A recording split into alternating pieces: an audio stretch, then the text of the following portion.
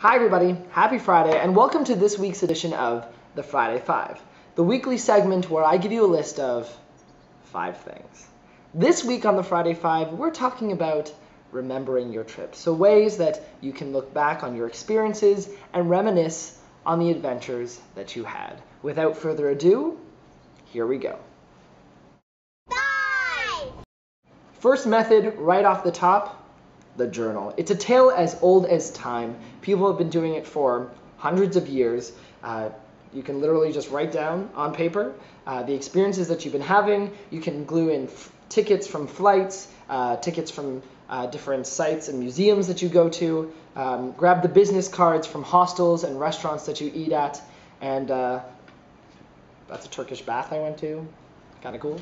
And then when you get home, you can sit down and read about the day-to-day experiences you had through your trip. It's a sure way to do it. Lots of people do, and you won't be disappointed.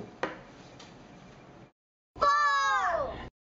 Like the journal, another classic way to document your trip is with photos with a camera. I don't think I've met another traveler who doesn't have a camera, but I'm sure there's someone out there.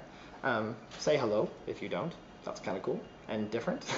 The great thing about photos is you can take snapshots wherever you go and look at them when you get home. Unfortunately, with the dawn of digital, most people just leave them on their computer and it's kind of hard to look at them that way. So, a few recommendations. If you are taking photos, get one of those digital frames, put it on your dresser or in your living room, load a bunch of photos from your trip on there, and whenever you walk by, you can have a little glimpse at your experiences while on your trip.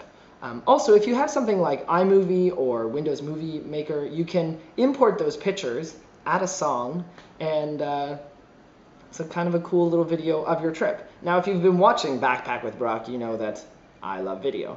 So I also recommend, if you can, to shoot some videos in addition to your pictures, because it's a great way to capture the life of the scene that is around you, whether it be a busy street or a market that you're in, because you can take in, the sounds that a picture obviously can't, and the movement and whatnot.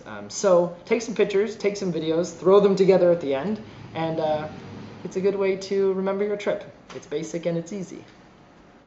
3! This one's a little bit different, but letters. I bought some envelopes, and every now and then I send a letter home to myself that I can read whenever, when I get back. These letters can be written whenever. Say you're having, I don't know, a light bulb moment. You're sitting in a piazza in Europe, or a very busy street in India, and whether it's feeling very lucky about your surroundings, something you observed that you want to really remember in that moment, or some changes you want to make in your life when you get home.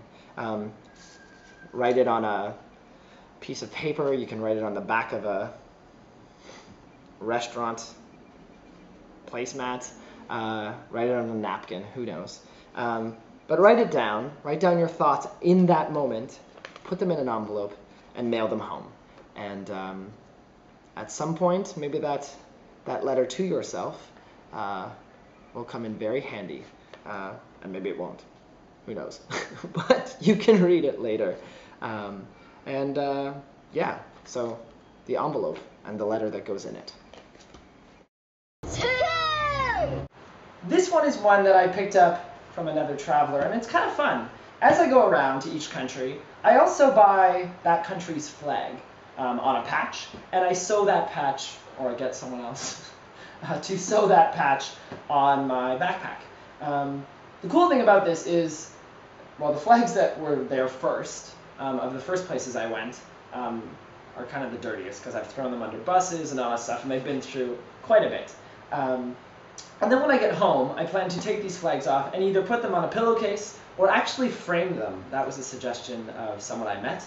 And then put the Canadian flag in the center or at the top, and all the other places that I've been will go around it, and it'll be a cool little memento of my trip. It's also a great conversation piece in addition to everything else, because you're sitting somewhere with your bag and someone's like, wow, have you been to all those places? And the conversation begins. So you can buy flags of all the places that you've been. And that's the end of that one. One! Finally, and quite possibly my favorite way of remembering my trip, is postcards to myself. Now, this is different than the envelope.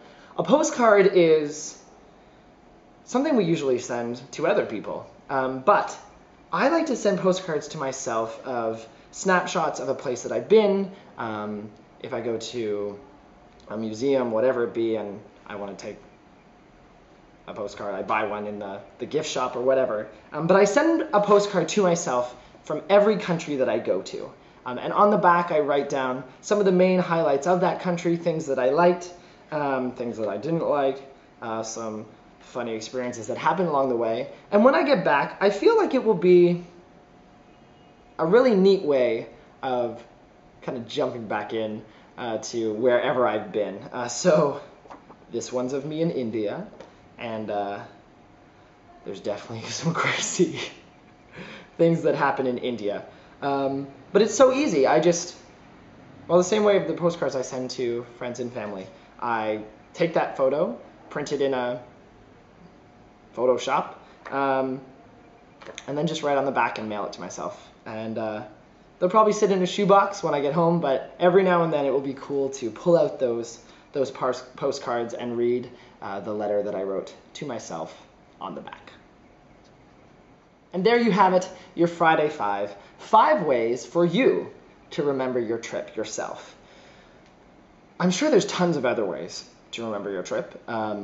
You could start a blog. Just saying. It doesn't have to be a video blog that takes hours and hours every week. It can be just photos, or it can be text. It can be one line a day about your favorite experience. Or it could be video, whatever floats your boat.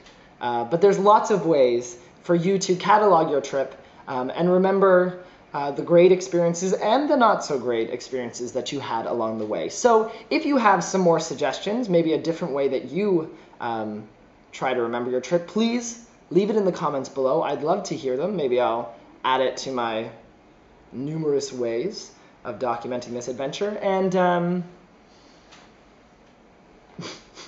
I always get to this part of the end of the videos where I don't really know what else to say, because I think that's it. I think we covered it.